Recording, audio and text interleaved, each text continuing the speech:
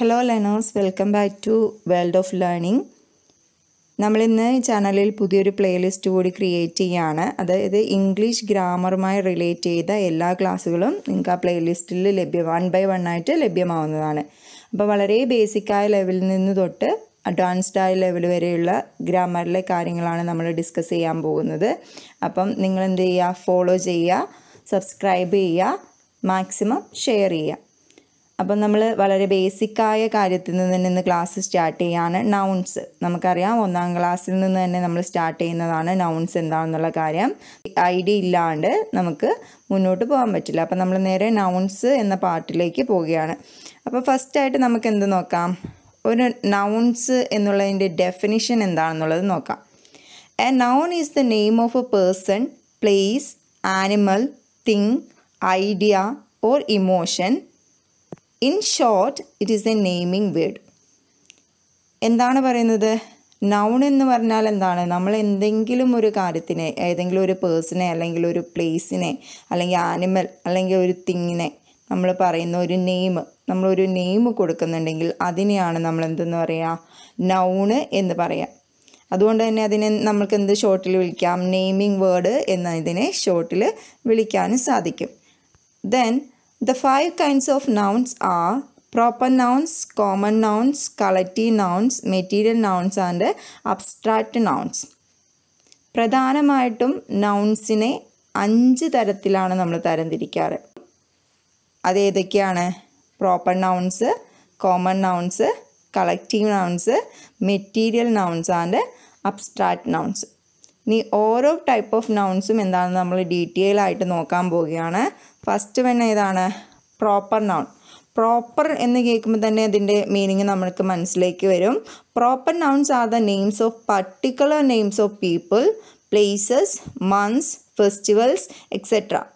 അതെന്തും ആവാം. പ്രോപ്പർ എന്ന് കേൾക്കുമ്പോൾ നമ്മുടെ മൈൻഡിൽ എന്തുണ്ടായാൽ മതി? ഒരു പർട്ടിക്കുലർ നെയിം. ഇപ്പം ഒരു ടീച്ചറിൻ്റെ പേര് എന്താണ്? രവി എന്നാണെങ്കിൽ ആ രവി എന്നുള്ളതാണ് എന്ത്? Proper noun. Examples Ravi, January, Thursday, അങ്ങനെ ഒരുപാട് എക്സാമ്പിൾസ് ഉണ്ട്. ഫോർ എക്സാമ്പിൾ മന്ത്സ് എന്ന് കാണുമ്പോൾ മന്ത്സ് എന്ന് പറഞ്ഞാൽ അത് പ്രോപ്പർ നൗൺ അല്ല. പക്ഷേ ഏതെങ്കിലും ഒരു പർട്ടിക്കുലർ മന്തിനെ നമ്മൾ സ്പെസിഫൈ ചെയ്യുകയാണെങ്കിൽ, ഇപ്പോൾ ജാനുവരി അല്ലെങ്കിൽ ഫെബ്രുവരി, അതുപോലെയുള്ള ഏതെങ്കിലും ഒരു പർട്ടിക്കുലർ മന്തിനെ നമ്മൾ സ്പെസിഫൈ ചെയ്യുമ്പം അതെന്തായിരിക്കും?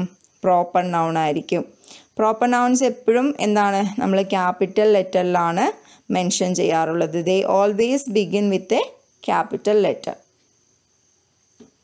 എല്ലാവർക്കും പ്രോപ്പർ നൗൺ എന്താണെന്ന് ഐഡിയ കിട്ടിയെന്ന് വിചാരിക്കുന്നു. നെക്സ്റ്റ് കാറ്റഗറിയാണ് എന്ത്? Common noun. കോമൺ നൗൺ എന്താണ്? Common nouns are the general names of people, places or things of the same kind. They do not refer to particular people, places or things. എന്താണ്? General names of people, places or things of the same kind. ഒരേ രീതിയിലുള്ള കാര്യങ്ങളുടെ ഒരു കൂട്ടത്തിനെയാണ് നമ്മൾ എന്തെന്ന് പറയുക? Common nouns എന്ന് പറയുക. For example cities. സിറ്റീസ് എന്ന് പറയുമ്പോൾ നമ്മൾ എന്താണ്? എല്ലാ സിറ്റിയും, മുംബൈ അതുപോലെ കുറേ സിറ്റികൾ ഉൾപ്പെടുന്നതാണല്ലേ സിറ്റീസ് എന്നൊരു വേർഡ് കൊണ്ട് നമ്മൾ ഉദ്ദേശിക്കുക. അല്ലെങ്കിൽ ഫോർ എക്സാമ്പിൾ ഡേയ്സ്. ഡേയ്സ് എന്ന് പറയുമ്പോൾ മൺഡേ, ട്യൂസ്ഡേ, അങ്ങനെ എല്ലാ ഡേയ്സും കൂടി ഇൻവോൾവ്ഡ് ആവുന്നതാണ് ഡേയ്സ് എന്നൊരു വേർഡ് കൊണ്ട് നമ്മൾ ഉദ്ദേശിക്കുക. അപ്പം ഞാൻ നേരത്തെ പറഞ്ഞ പോലെ ഡേയ്സിൽ ഏതെങ്കിലും ഒരു സ്പെസിഫിക് ഡേ പറഞ്ഞാൽ അത് പ്രോപ്പർ നൗൺ ആണ്. ബട്ട് ഡേയ്സ് എന്ന് മാത്രമാണ് നമ്മൾ മെൻഷൻ ചെയ്യുന്നതെങ്കിൽ അതെന്താണ്? കോമൺ നൗൺ ആണ്. നമ്മൾ കോമൺ ആയിട്ട് പറയുന്ന പേര് ടീച്ചർ. ഇപ്പോൾ ഇംഗ്ലീഷ് ടീച്ചർ എന്ന് പറഞ്ഞ് സ്പെസിഫൈ ചെയ്യുകയാണെങ്കിൽ അത് പ്രോപ്പർ നൗൺ ആയി മാറും. പക്ഷേ ജനറലി ടീച്ചർ എന്ന് പറഞ്ഞാൽ അതെന്താണ്? ഒരു കോമൺ നൗൺ ആണ്. ഓക്കെ, ദെൻ അടുത്ത ടോപ്പിക്കിലേക്ക് പോവുകയാണ്. Collective noun. കളക്റ്റീവ് നൗൺ എന്താണ്? Collective nouns are the names of groups of people, animals or things. വളരെ എല്ലാ രീതിയിലുള്ള കോമ്പറ്റേറ്റീവ് എക്സാമിനേഷൻസിലും ചോദിക്കുന്ന ഒരു ക്വസ്റ്റ്യനാണ്. ഈ നൗൺസിൻ്റെ ഏരിയയിൽ നിന്ന് വരുന്ന ക്വസ്റ്റ്യനാണ്.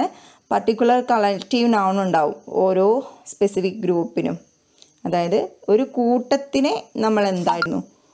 ഒരു കൂട്ടം ആനകൾ, ഒരു കൂട്ടം പോലീസ്മെൻ, ഇതിനൊക്കെ പെർട്ടിക്കുലർ നെയിം ഉണ്ട്. അതിനെയാണ് എന്തെന്ന് പറയുക? കളക്റ്റീവ് നൗൺസ് എന്ന് പറയുക.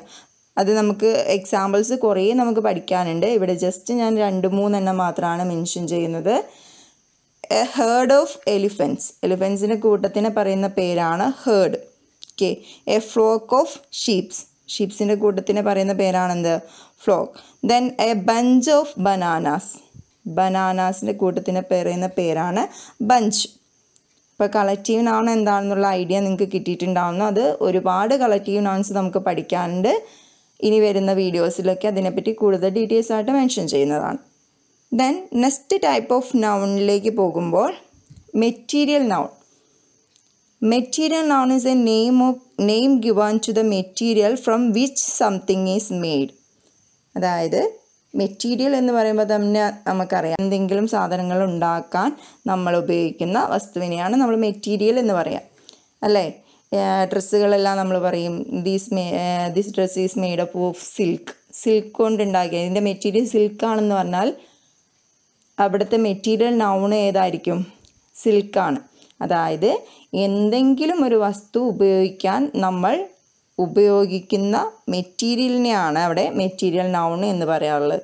എക്സാമ്പിൾസ് ആയിട്ട് എയർ വരാം, സാൻഡ് വരാം, സിമെൻറ്റ് വരാം, സിൽക്ക് വരാം, ദെൻ ബ്രിക്സ് വരാം, ഏത് വേണമെങ്കിലും എക്സാമ്പിളായിട്ട് വരാം. Then next type of noun എന്ന് പറയുന്നതാണ് അബ്സ്ട്രാക്റ്റ് നൗൺ. ഇംഗ്ലീഷ് കുറച്ച് ഡീറ്റെയിൽ ആയിട്ട് പഠിച്ചവർക്കൊക്കെ അറിയാവുന്ന ഒരു കോൺസെപ്റ്റാണ് അബ്സ്ട്രാക്റ്റ് കോൺസെപ്റ്റ് എന്ന് പറയുന്ന കാര്യം. അതിനു മുമ്പ് അബ്സ്ട്രാക്റ്റ് നൗൺ എന്താണെന്നുള്ളത് പറയാം. An abstract noun is the name of something we can only think of or feel but cannot see or touch. It can name A quality, A stage, an idea, A stage or A feeling.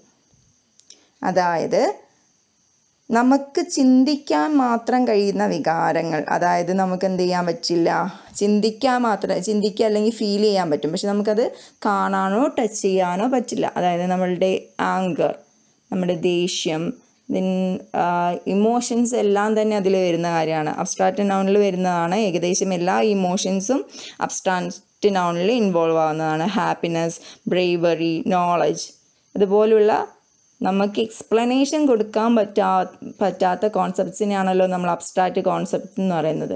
അതുപോലെ തന്നെയുള്ള നൗൺസിനെയാണ് നമ്മൾ abstract nouns എന്ന് പറയുന്നത്. Abstract noun can be formed from nouns, adjectives and verbs. ഈ abstract nouns എന്തിൽ നിന്നെല്ലാം നമുക്ക് form ചെയ്യാൻ പറ്റും?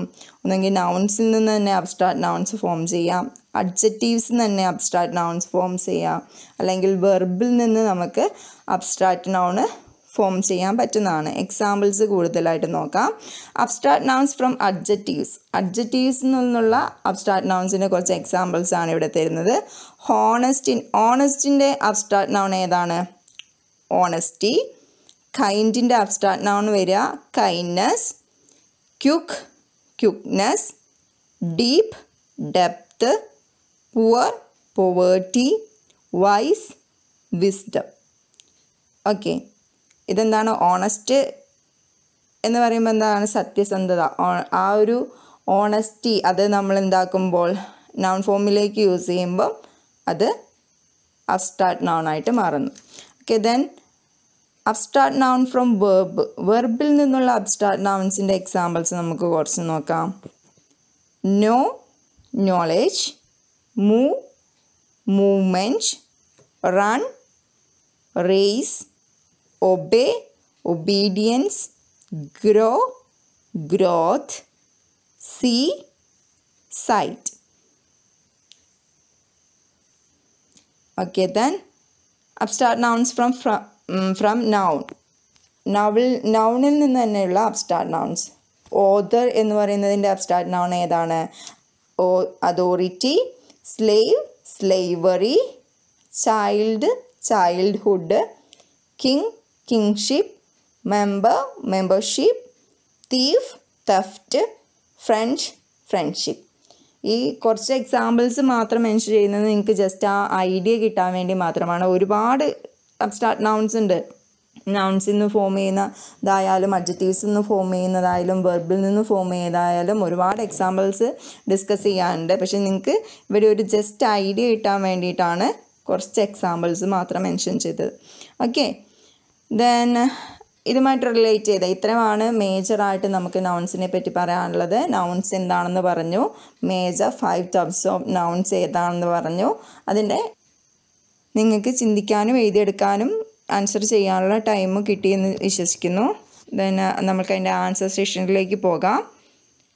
ഏതൊക്കെയാണ് ഫസ്റ്റ് സെൻറ്റൻസിൽ വരിക? I forgot my coat. അവിടെ ഏതാണ് നൗണായിട്ട് വരിക? കോട്ട് എന്നുള്ളതാണ് നൗണായിട്ട് വരിക. The pencil is on the table. ഏതൊക്കെ നൗണായിട്ട് വരാം? പെൻസിൽ നൗണായിട്ട് വരാം, ടേബിൾ നൗണായിട്ട് വരാം. Then January is the first month.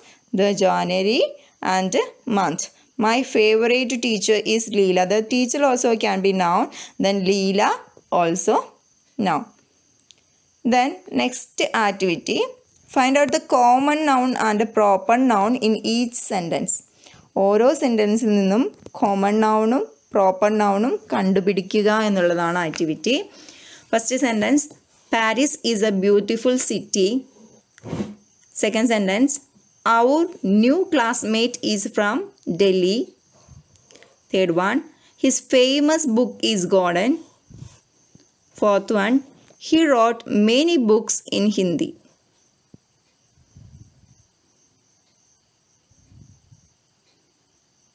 Answer കൃത്യമായിട്ട് ചെയ്യണം എന്നുള്ളവർക്ക് വീഡിയോ പോസ് ചെയ്ത് എന്താ ക്വസ്റ്റ്യൻ ഒന്ന് ജസ്റ്റ് നോട്ട് ചെയ്തിട്ട് അതിൽ ആൻസർ കണ്ടുപിടിച്ച് വെക്കാവുന്നതാണ്. ജസ്റ്റ് ആൻസർ സെക്ഷനിലേക്ക് നേരിട്ട് പോവുകയാണ്.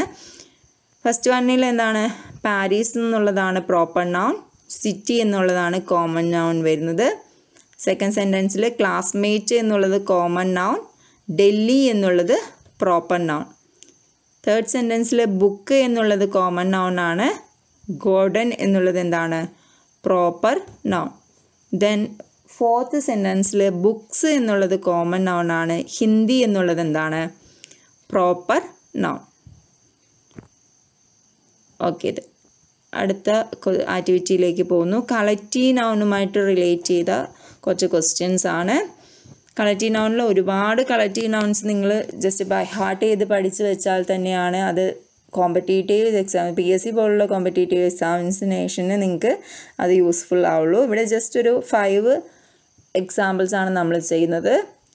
A bail of dash, pride of dash, bunch of dash,